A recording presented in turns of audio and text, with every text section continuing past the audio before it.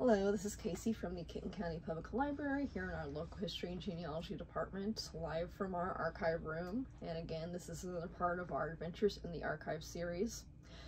From the title, you probably noticed that this is what's new in GeNKY. That's the Genealogy Northern Kentucky database that we have created in-house for the department. If you're not familiar with that database, that's sort of like our Faces and Places.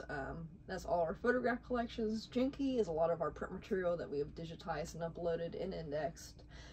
So if you're looking for maybe a certain name, or maybe a certain church record, things like that, that's going to be found on GeNKY. And just to be aware, everything in this room, not digitized.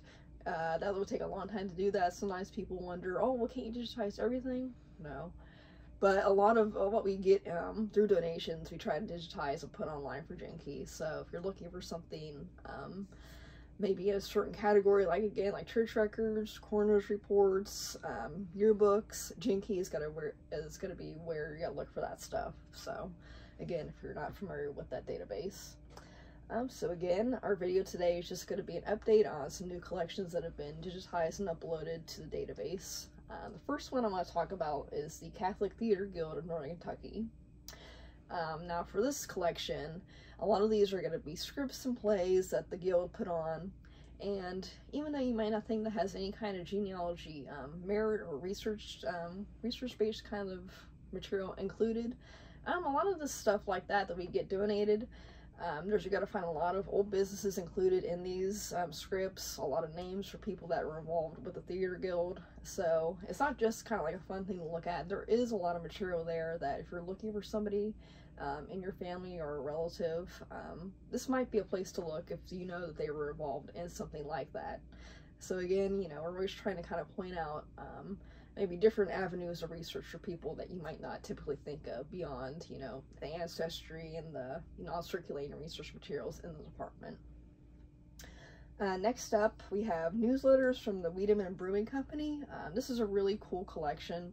It's got a feature history of Wiedemann Brewery. A lot of cool photographs are included in this, a lot of names. A lot of names that I see come up a lot in other patrons' research are included in this as well. So, that was a huge brewery. A lot of people work there. So maybe if there's someone in your family that that worked there at one point, this might be a good collection too to take a look into.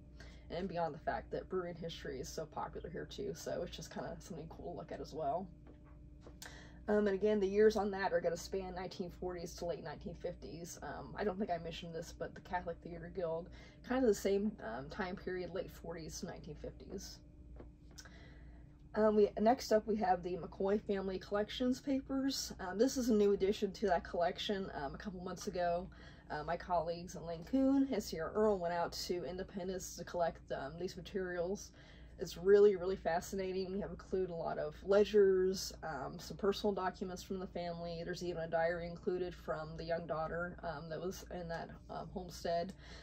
So again, it's a really great collection to add onto that McCoy family collection we already have here at the library. And it's a really cool glimpse into what life was like during that time period as well, especially that diary. So I'd really encourage people to check that out. Next up, we have the Dobeline, I'm going to butcher this, Muhlenkamp Urschel Funeral Home Records. And this is a collection that is actually on loan to us a couple of years probably prior to COVID.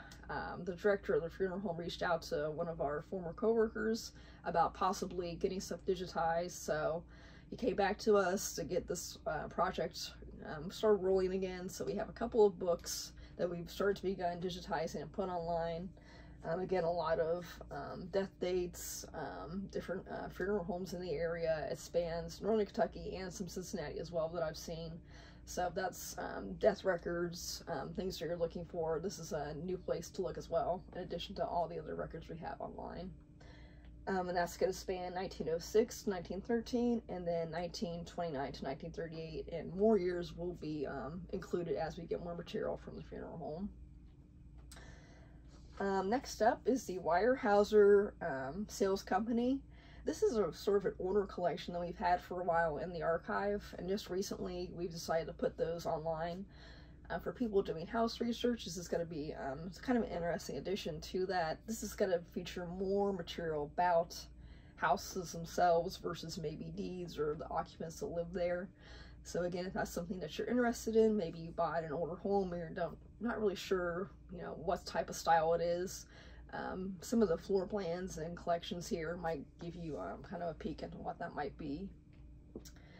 And lastly, we have the Glen O. Swing and Robert Knopf family collection. Again, if you've ever lived in the area, you're probably familiar with that name, Glen O. Swing, named after, he was the one named for the elementary school in Covington. And of course, he started to work in public schools in Ohio from 1909 to 1918. And then by 1919, he was the principal of Holmes High School. So a lot of material pertaining to him is included in this collection. And likewise, Robert Knopf was in the music education in Northern Kentucky and Cincinnati. So a lot of material pertaining to him as well is included in this collection too. So that's just kind of a taste of what is new in GeNKY. Everything, a lot of stuff is getting added as, you know, months go by. So definitely check the website periodically to see what's new. And again, just to let people know some upcoming events, we have the Fort Mitchell House Tour. That's going to be September 18th at 6:30 p.m. And then the St. Mary's Cemetery Tour is October 7th at 9 a.m. in Morning View. And of course, you can head to kentonlibrary.org, go to the genealogy local history page, and you can get more information about those upcoming events. So that's it for our video today, and we'll hope to see you back next month.